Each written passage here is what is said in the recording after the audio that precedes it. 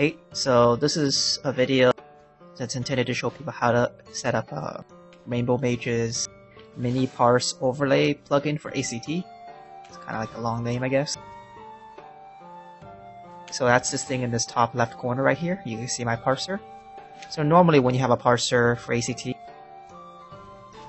it looks something like this. And this looks kind of blocky, kind of ugly looking. So you know, this other parser overlay is really pretty looking. So you want something like that. So I'm going to show you how to do it. So I'm going to try to make this as noob friendly as possible. But if you know what you're doing, you should probably go build the plugin yourself, because downloading files from random people off the internet is always kind of dangerous. But I mean, in order for it to be effective, you actually probably have to read through the source code, because otherwise, you know, they can include viruses in the source code. But anyways, for this noob-friendly tutorial, what you want to do is follow the link that I provided somewhere below, or on the video, or somewhere in the comments, and it should take you to this page.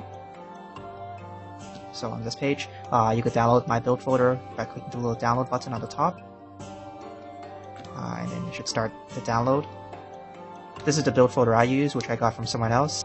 You can find, you know, the references I have in the comments somewhere of this video. So anyways, once you downloaded it, click on it to open up the zip file, and then inside should be this folder. Just copy this folder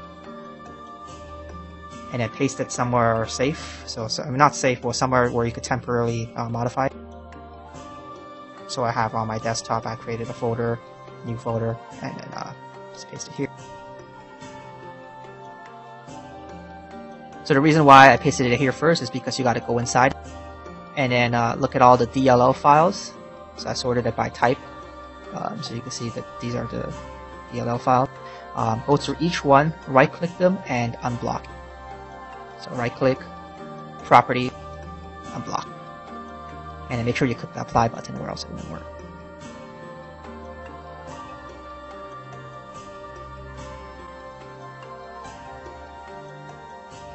Just going through each of them and unblocking. So this is just a security feature that, you know, DLLs can contain viruses sometimes.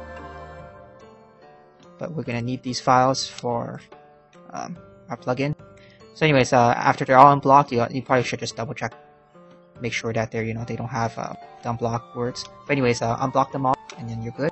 Now step outside this folder again and copy this folder. Or I guess I'm gonna cut it because I don't want it to be here anymore.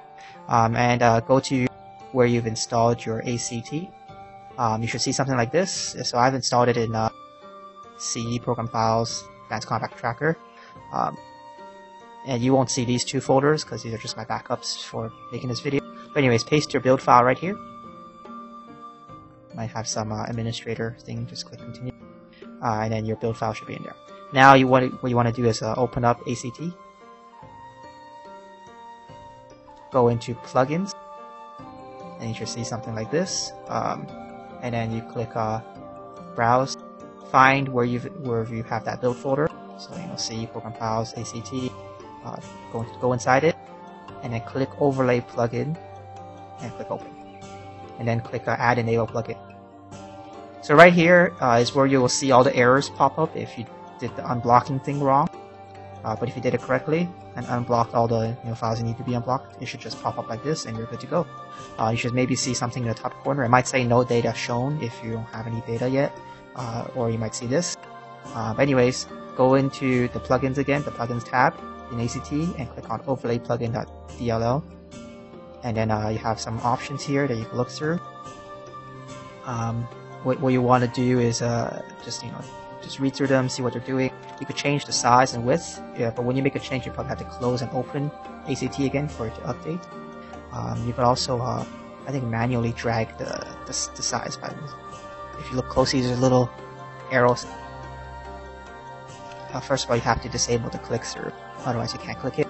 And then you can now position, click on position whatever you want, and then just it's really hard to see the little arrow thing, but it's down there somewhere that you can use to resize it.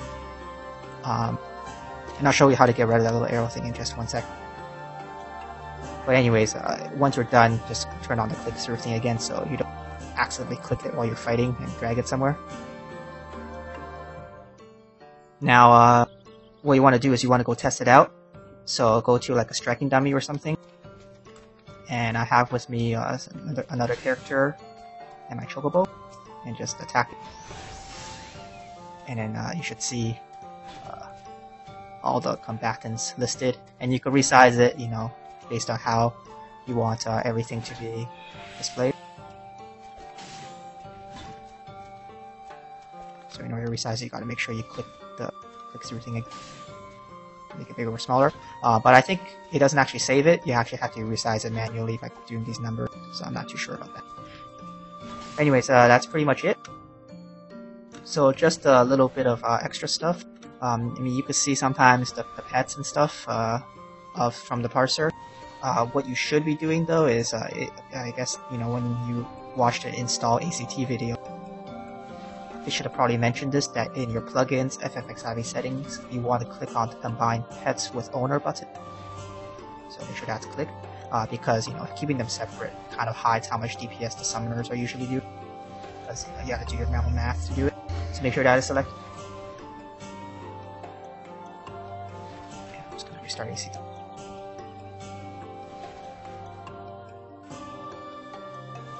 So now, when you attack something, the pets don't show up, it's added to the summoner's DPS. So another thing is, inside the build file that you downloaded from me, so take a look at inside build, and then go inside resources. This miniparse.html is the file that controls the look of this thing. I mean, I don't know anything about HTML or JavaScript or coding in general, but if you open it up, so open with, let's just say Notepad, you could look at how the code is done to make it look like the way it is. So if you know anything about HTML or JavaScript, you can modify it. So you want to remove that little thing that drags to resize. It's right here, somewhere in the beginning, right here, background dash image URL hand. Just put 2 slashes in front, or erase it altogether. Erase this line altogether. But this will comment out this line so that once you rerun ACT, the little thing won't appear. So I'm going to close it. Make sure you save. Close ACT. And open ACT again.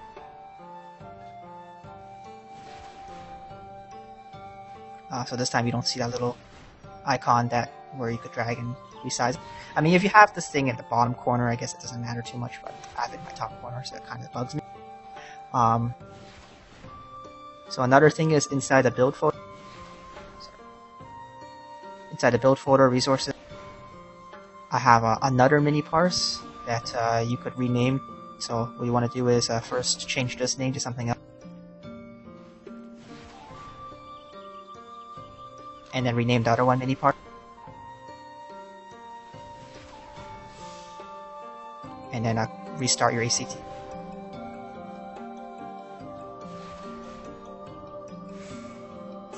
So this mini parse is just a bigger one with more stuff in it, so you can see it's all crunched up in there. What you want to do is in the overlay plugin settings, you probably want to increase the width and restart it again.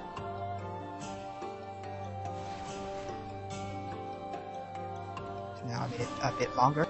So this just contains more things, and then you could open up those HTML files and see what I did to make it bigger if you understand anything about HTML. I don't understand anything. I just got this stuff from other people who knew what they were doing. But anyways, that's pretty much it. I guess have fun with doing it, and hopefully it works for you.